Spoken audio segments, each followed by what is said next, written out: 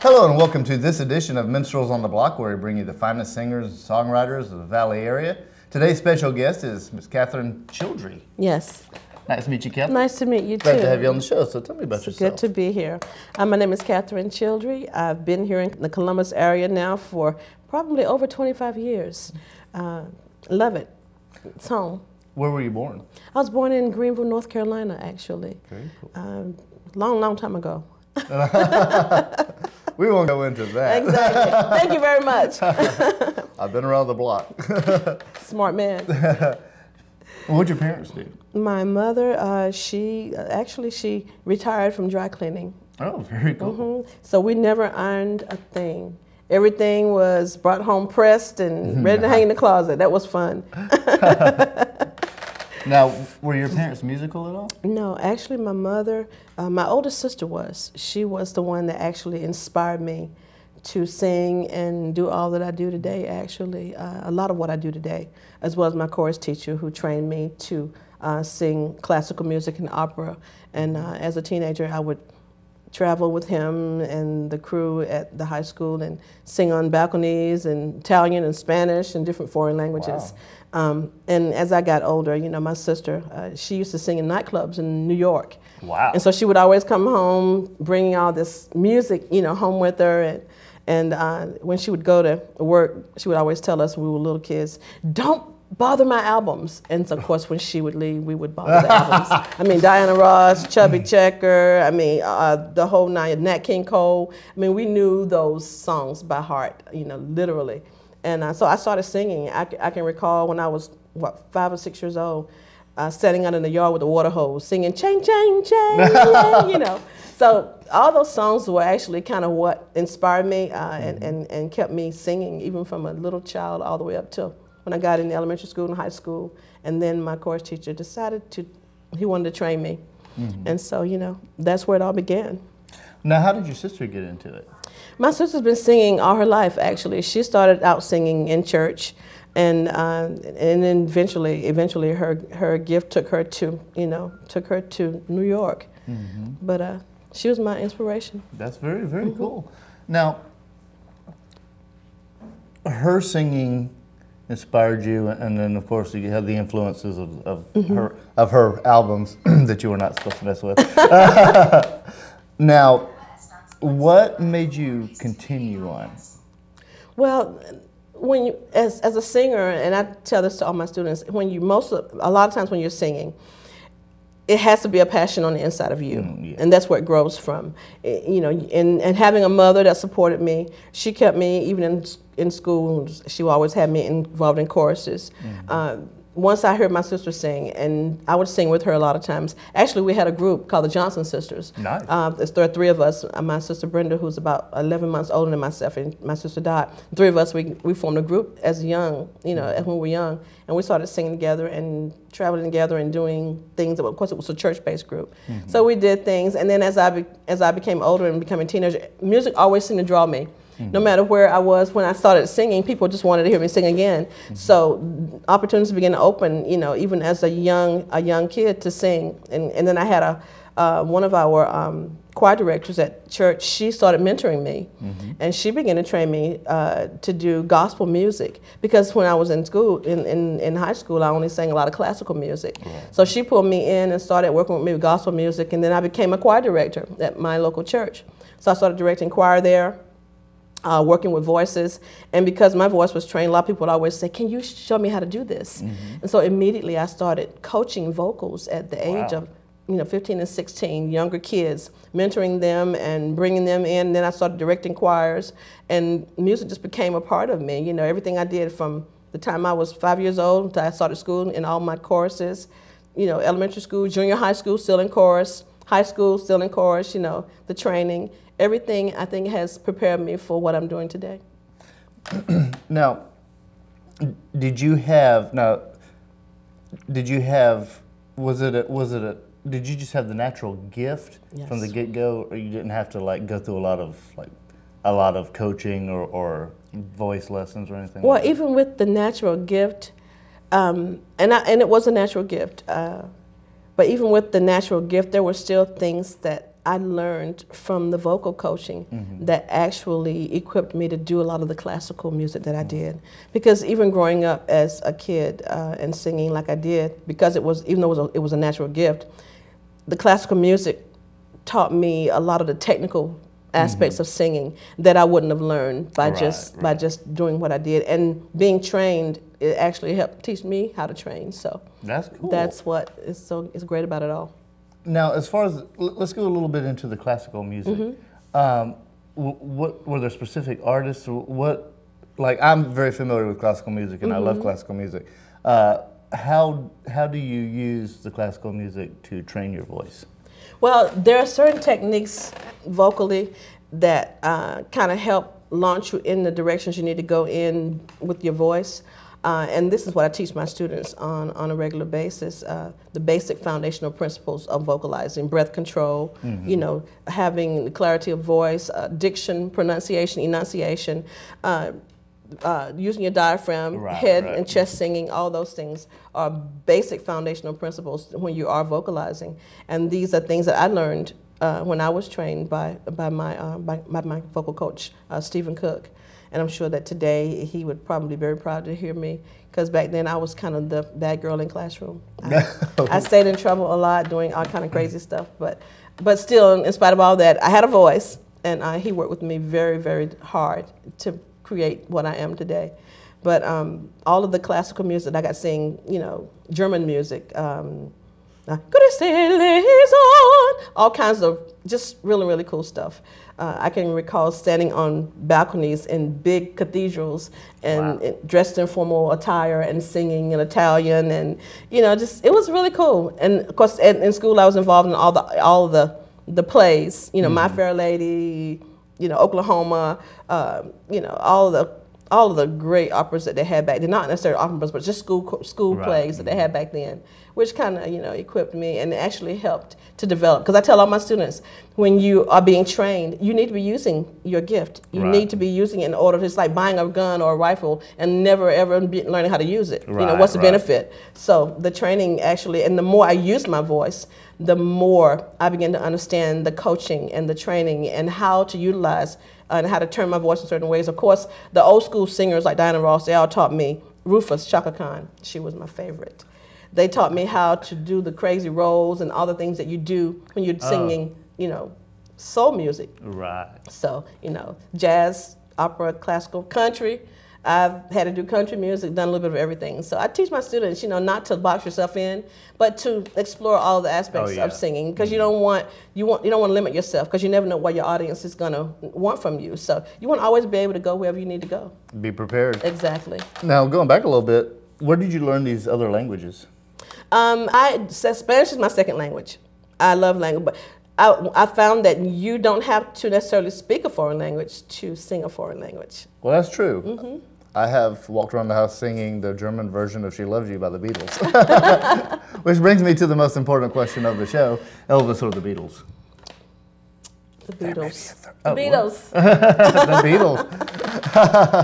Beatles. we so far, in however many episodes that this question has run, the Beatles have it. They are in the lead by quite a good bit. Yes. So let's check out one of Catherine's songs. We'll be right back after this.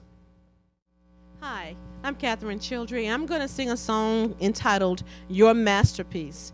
Your Masterpiece is a wonderful musical story about the crucifixion of Christ and how that actual crucifixion was God's masterpiece. This piece is by Ashmont Hill.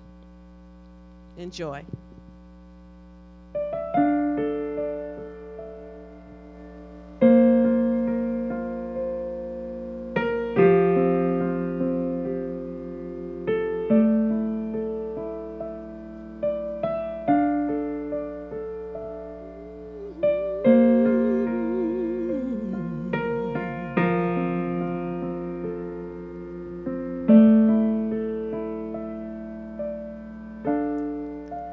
King of all kings, born in a manger, the greatest story told.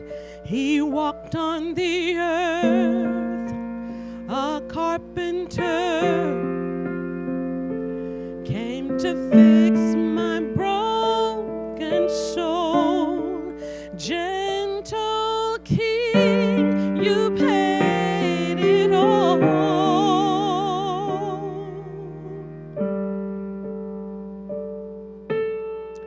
On the cross with blood you painted your masterpiece. Selfless love hanging on a tree for me. Your outstretched arms, a portrait for all to see. Selfless love hanging on a tree for me.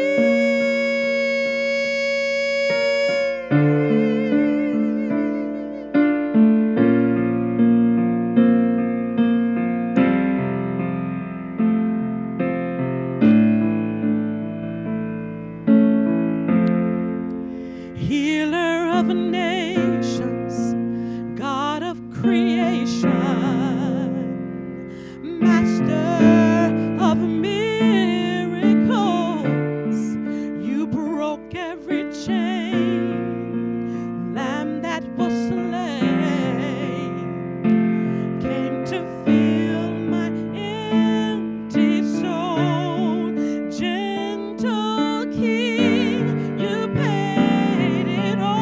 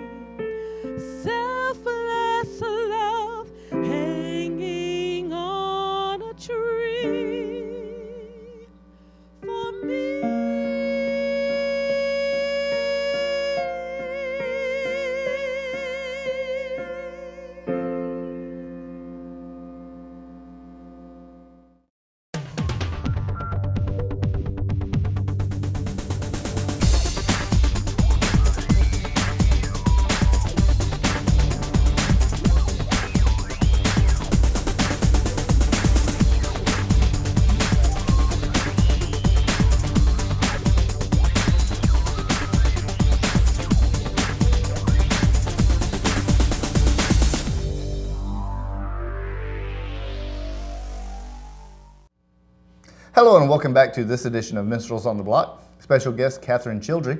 So Catherine, tell me a little bit leading up to and what you've got going on now.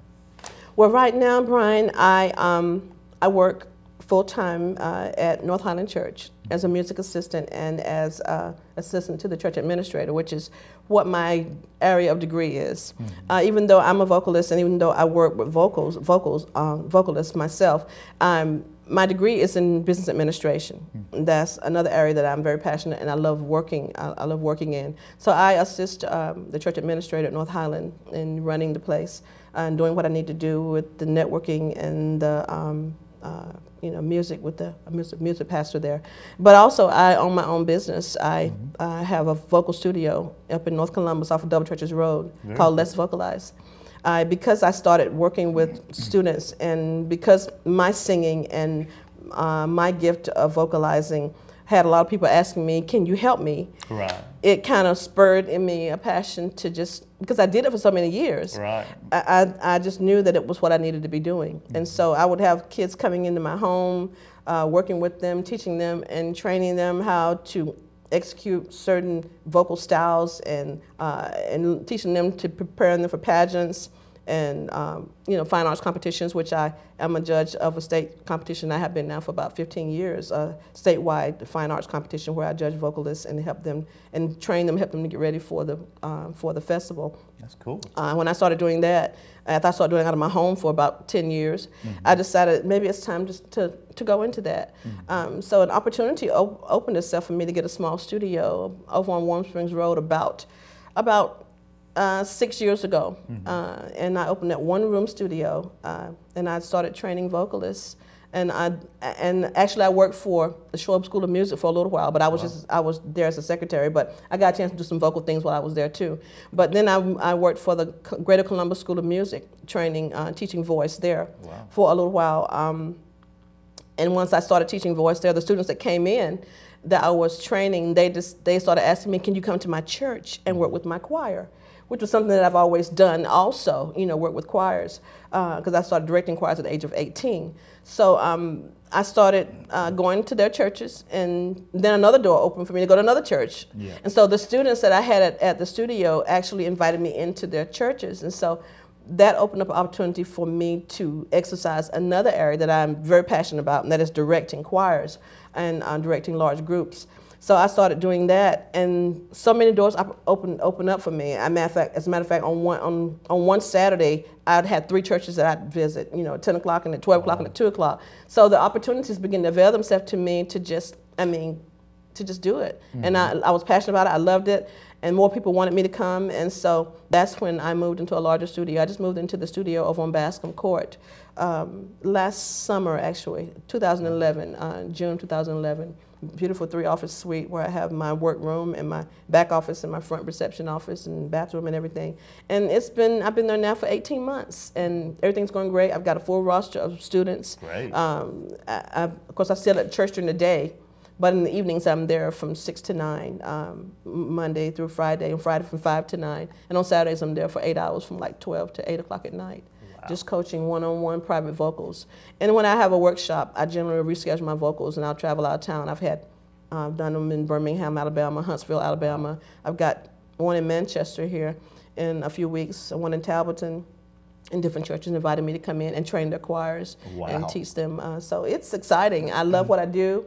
I'm passionate about it, and I try to be one of those who, what they say, do as I do and not as I say. Yeah. So because I try to keep my voice self-trained so that when I show people how to do it, I can actually do it myself. So I try to walk in it myself, Right. Which is very important. Yes, it is. Major. That's very cool, and it's obvious that you are definitely doing something that you were meant to do to just blossom like that. Yes. Now, where would you like to go with everything that you've got going on? Where would you like to see yourself in, say, 10 years? In 10 years, I would love to be doing this on a full-time basis. Because I am a speaker also, and I am a licensed minister. I have a lot of churches that invite me to come and speak because my workshops are so intense. And when I get involved training, it's not just about developing the voice for me. Right. It's about developing the whole person. Attitude. I tell a lot of my students, and I tell a lot of the people in the churches that I go to and the choirs that I work with, that nobody wants to hear a singer with a bad attitude. True. You know, you want to. So in my studio, I work towards developing the whole person. A lot of my students I mentor, and I not just train them vocally, but I mentor them. I'm in contact with the school teachers to help them with All-State. If I have students in my studio that are involved in All-State chorus, and there are certain requirements that they need to meet, then I contact the teacher and say, I have got one of your students in my studio, and what do I need to do on my end to help them to become better at what they're doing? I want them to not just be good at vocalizing, I want them to be good in attitude-wise. And I've got parents that, I've got a little 10-year-old, her mother brought her in to me, and she said, I want her mentored, not just, I don't want her to just be trained to sing. And she said, I like what I see you're doing. You're doing more than just training her to sing. You're training her to be a wonderful young woman in her character, in the way she carries herself, in the way she, even her diction, because diction is so important with me, and enunciating. And I tell all my kids, I say, you know, you've got an audience out there that may not always hear you with their ears. Right. Many of them are hearing impaired, and they have to hear you with their eyes. So you have to be careful how you form your words, you know, your pronunciation, enunciation, because people that can't hear with their ears, they watch what you say. Yeah. And so, you know, all of these kind of culminate into developing the whole person. When I go to churches, I try to make it humorous, and by talking to them and telling them, you know, the funny things that I've gone through over the years that I've been working with choirs, and the trips on the stage and over the microphone cord and all these things that you just experience with life, and helping them make the workshops a lot more humorous. As a matter of fact, when I did one in Oasis over in Phoenix City a few years back, the lady, she laughed so hard, she just says, Miss Childree, please stop, because you are so funny. You need to be a comedian. But I feel like humor lightens the audience. It lightens everything, so it won't be so stiff and so tight, you know. Yeah. Because I love to laugh, and it's all that's a part of working with vocalists, is just teaching them all the way around, you know. So it's good. And there's no fun working with someone who is humorless. Humor is an integral part of the human being. So I think far too often there is teaching without humor, and I think what you're doing is very good. Yes, yes. Now, let's just say you're walking around the house on your day off. What are you most likely to be listening to in your music deploying device? In my music deploying device, he says. Okay. Interesting take of words, right? I love ballads, easy listening music. Classical, I love classical. I have my whole collection of classical music that I listen to. But most of what I listen to I listen to a lot of contemporary gospel. You know, I've had people that tell me, you don't sing like a black woman. I'm like, how does a black woman sing? You know, because I'm trained, I try to walk in that and practice that whenever I do.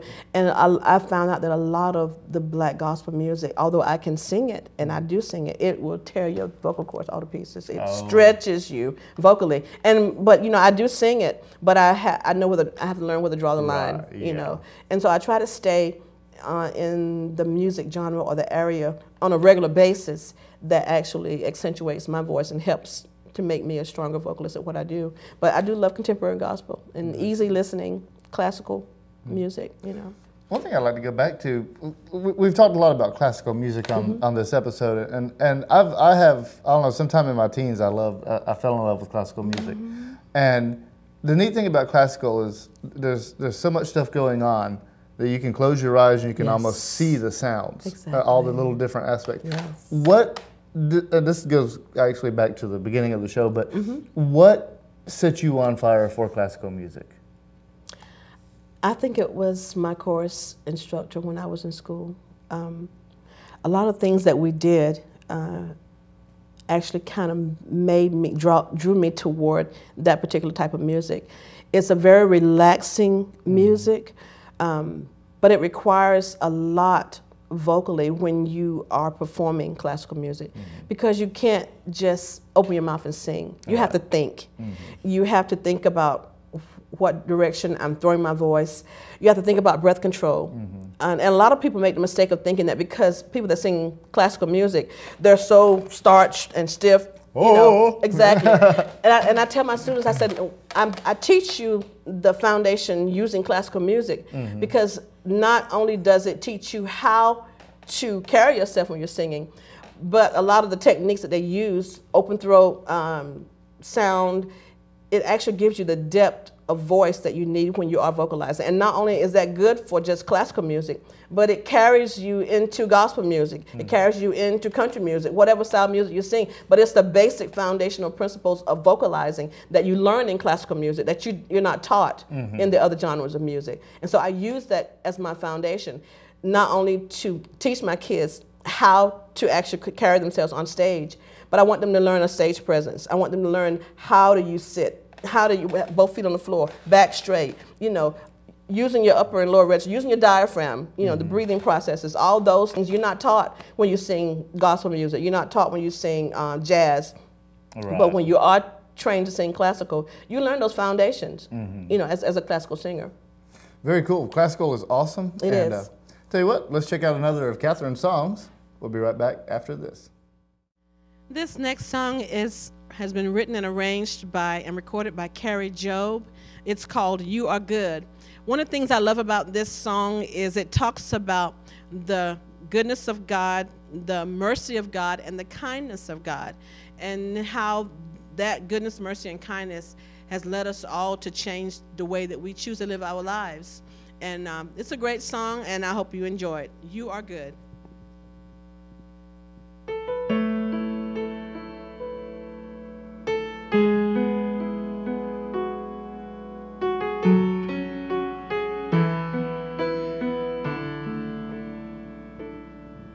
Your kindness leads me to repentance. Your goodness draws me to your side. Your mercy calls me to be like you, and your favor is my delight. Every day I'll awaken my praise and pour out a song from my heart.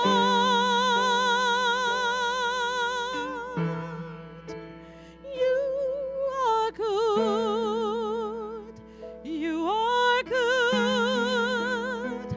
You are good. And your mercy is forever. You are good. You are good. You are good. And your mercy is forever.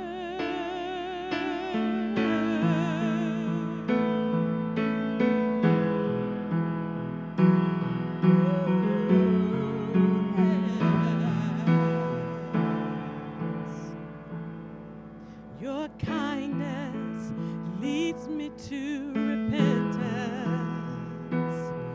Your goodness calls me to your side. Your mercy calls me to be like you, and your favor is my delight. Every day I'll awaken my praise and pour out a song from my heart. You are good. You are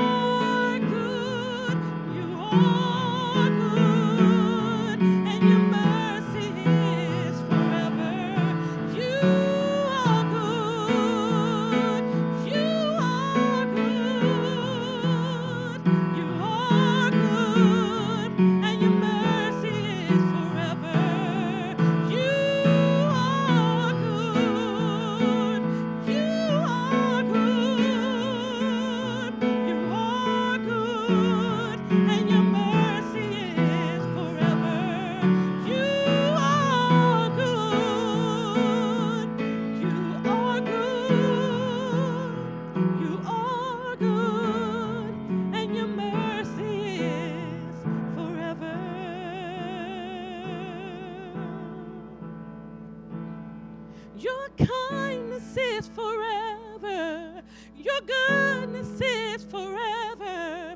Your mercy is forever, forever. Lord, your kindness is forever. Your goodness is forever. Your mercy is forever, forever. Oh, your kindness is forever. Your goodness is forever. Your mercy is forever, forever. Your kindness is forever. Your goodness is forever. Your mercy is forever, yes, forever.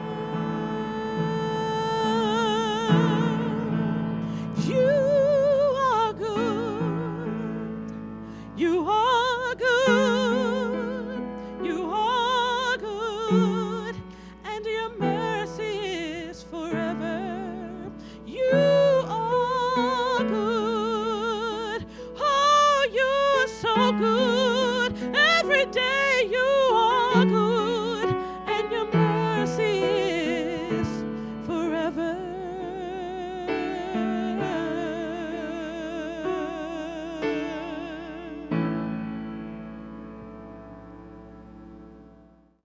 Hello, my name is Stephen Gregg, and I'm the pastor of Trinity United Methodist Church. I'd love for you to tune in to a daily broadcast called Pastor's Pulse Point. It's a devotional moment that lasts about 10 minutes, a great way to start your day in God's Word. It's on Channel 7 at 8 and 9 o'clock in the morning. Tune in.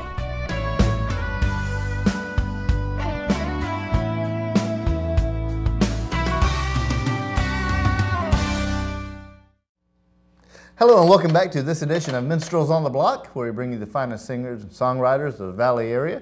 Today's special guest, Catherine Childree. If I could learn to speak. This is the part of the show where we enunciate, yes. This is the part of the show where we pimp stuff. So, what is it do you have that you want everybody out there in TV land to know about?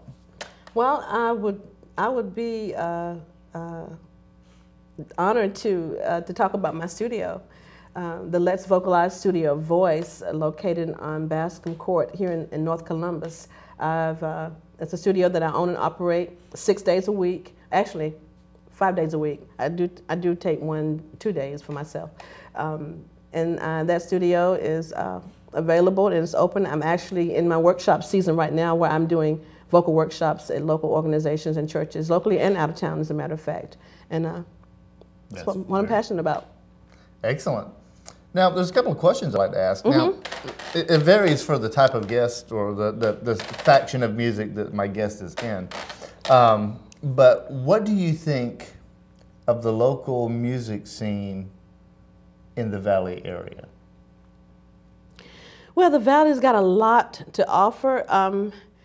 We don't have as many instructors, or unless you're in college, you don't have as many opportunities for training as I think we need. And anybody can open their mouth and sing. Yeah. You know, and you might not come out with, you might not have the best sound, but you know, you can. I've actually had people that call me and said, Miss Childree, you know, I have never sang and I've had throat surgery. Can you help me sing? I said, probably not, because I'm not God. I mean, I said, with all due respect, I can't give you what you don't have. You know, you give me something to work with, and I can help you to enhance it. But I need something to work with. You know. But as far as the different, what the Valley has to offer, I'm not out there enough to know all that's going on. I know the downtown scene has a lot going on now because number one, the Schwab School of Music moved down there. And they've got a lot of their students that are kind of walking the streets, and so you probably hear singers everywhere. But I'm not very familiar with the different styles of music that's going on around here. Well, in the like you sing in church, you do. So what do you think of the church music scene? Not necessarily the indie or whatever. Well, the church music scene, a lot of it's moving to contemporary. I've noticed that a lot of the churches have no longer have choirs. A lot of them are going to worship bands, worship teams. Ours, for example, our choir has actually, we're only singing 2 Sundays out of the month now, and now we have a worship choir. But we're going, they're going, even now music styles going toward more contemporary type of music. You don't hear, unless you go to a Black Baptist church or a Black Pentecostal church, you don't hear a lot of that gospel music that you used to hear. Yeah. And even some of those churches are starting to sing more of the contemporary type of worship because it's what's going now, you know. And sometimes you have to kind of get on board with it to move with it, you know.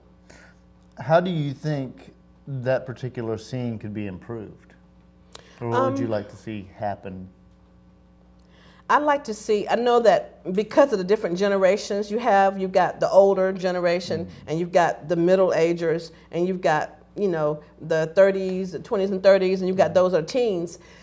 You have such a big gap in between the different styles of music. That's one thing why I love it. North Highland, we try to accommodate all of the different vocal styles. We try to, the different ages. We sing the hymns for the Baptists. We even have a Hispanic congregation. We sing in songs in Spanish. We've got the Koreans coming in. We try to sing music that would actually, you know, encourage every age group. But I think the younger generation has not heard a lot of the music that I've heard. Right. And they tend to not really want to hear it because they feel like it's old school. We don't want to hear that. You know, that's like my grandma's music. But grandma's music is what helped bring you here, you know, and that's what I generally say.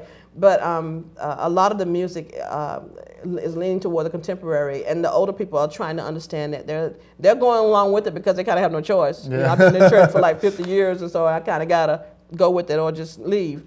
And so you have the younger people that don't understand the older music, and the older people don't understand the younger music, and those of us that are kind of caught in the middle, you just kind of either listen to the older or the younger, whichever ones. Yeah. And all my kids, all my boys, they grew up in this generation, so I try to be more tolerant and to work with the music because I have to train a lot of this generation's vocalists, and I don't want to just say, no, I don't do that. Right. You know, so I try to make myself personally open to all of it. Well, now, like back in the day, you know, like today you have the generations, you have the grandmothers, the parents, and then the children, they all have, but, you know, if you go back 50 years, the 3 different generations still had the same kind of music. They did. So it's like this is the first time when gospel music or choir music has gone out the window in favor of a new type of music. I know.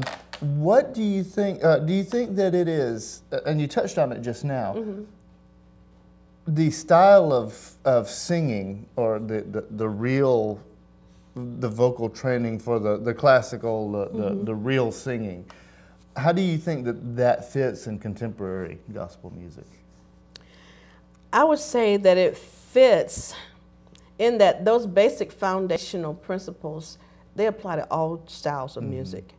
Because you're learning how to carry your voice. Right. You're learning how to address health issues. I mean, issues you may have with your throat and things like that you're taught, that I teach my students. I'm big on vocal health care because I feel like if you take care of your instrument, and I call the voice an instrument because it is my instrument.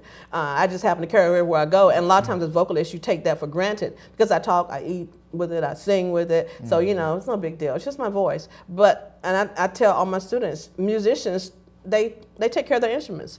A trumpeter, he's going to clean the spit out of his trumpet. People that play the clarinet, they're going to change those reeds out. So but they don't carry those instruments with them. But because I carry my instrument with me, why should I neglect it? Right. And if you take care of it, so those principles that you learn in classical music, they apply to all as far as helping you carry your voice, you know, and whether you're singing contemporary, whether you're singing black gospel, whether you're singing gospel, whether you're singing jazz, those same principles that you learn in vocal health care and in breathing from the diaphragm and head and chest singing, and how to place your voice, you know, vocal placement, those same techniques, they apply to any genre of music, you know. It's just learning how to do it and doing it right. One last question before we go to another of your songs. What advice? And you're a teacher, so this is a great opportunity for this. Out there in the audience is maybe aspiring artists, people who maybe haven't got out there and done it yet, or just getting started, or thinking about it, what advice would you give to aspiring artists watching this show? I would say, regardless to how young or how old you are, never give up on your gift. If you are gifted, you were gifted from the time you were born. And you may not have had the opportunities because of employment, or because of work, or because of raising a family, and not being able to actually exercise your vocal gift the way you've always wanted to. But the gift is always there. It may not be as strong as it needs to be, but with training, it can be strengthened. And with the opportunities to perform, that gift can be made stronger and stronger. You develop a stage presence, you grow, you become the vocalist that you may have always wanted to be. And that can begin at the age of 60. I've got a student that's 56, and she's never sang before, but she's a voice. She had a voice, and she became a doctor. She went to college. She got her degree, a medical degree. She's a doctor at Fort Benning, but she's decided at the age of 56 she wants to come back and be trained. So I say it's never too late to walk into the area that you're gifted to walk into. It's just a matter of knowing who to contact and getting in contact with that person, and being trained. Even at the age of 50 or 60, you can still be trained to sing and sing well. Very cool. Well, Catherine, I appreciate you coming on the show. Lots of good information. Thank you so much. It's my pleasure. Hope you've enjoyed this edition of Minstrels on the Block with Catherine Childree. Hope you got a lot out of it, because there's a lot to get out of this episode. Definitely. I'm your host, Brian Mallard, and we'll see you next time on CTV EA. This song is called Mystery. It is recorded by Gateway Church, and the young lady singing it is Carrie Job. But the wonderful thing I love about this song is it talks about the mystery of God and how phenomenal He is, and how He came to earth as a human, but yet He was so splendid. And it talks about His amazing love to us, even when we don't love ourselves. And so it's a great song, and I hope that you enjoy it. It's called Mystery.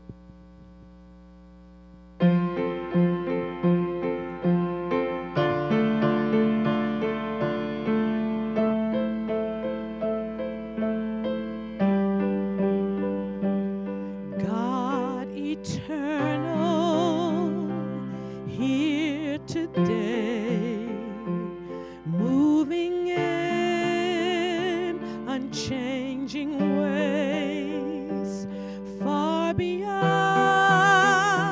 the highest height, closer than can be defined. You're a mystery.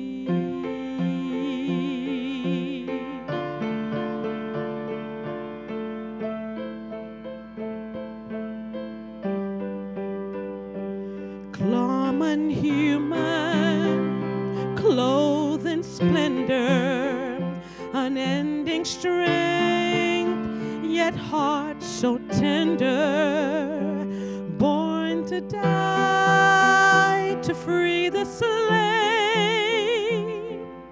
the beauty of amazing grace is a mystery.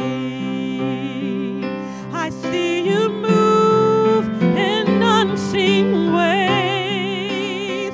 I hear your voice in the quiet place. I feel your peace, still my breath away. You're simply a mystery.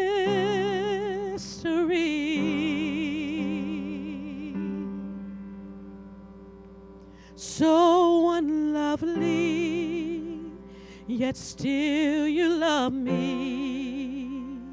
Needing you, yet you pursue me. Loving me since time began. Such love I'll never comprehend. To me, the greatest mystery is you.